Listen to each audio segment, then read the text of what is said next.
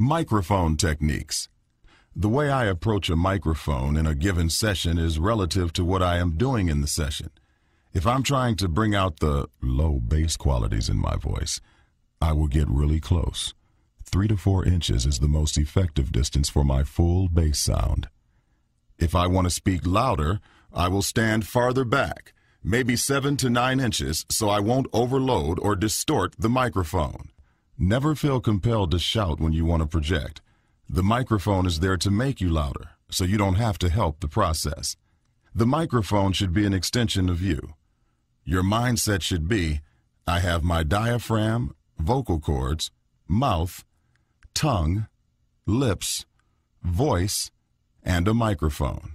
Now I am ready to perform. When you are one in accord with the microphone, you eliminate the fear of it. The pressure is off. You can relax. I think every voiceover actor has a comfort zone in front of the mic, a place where he tends to stand in reference to the mic most of the time.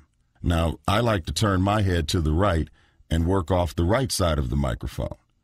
By working off mic, I lessen my chances of popping, which occurs when you blow a burst of air into the mic. The sudden burst causes a sound that generally happens when you use plosive words that begin with T, B, or P.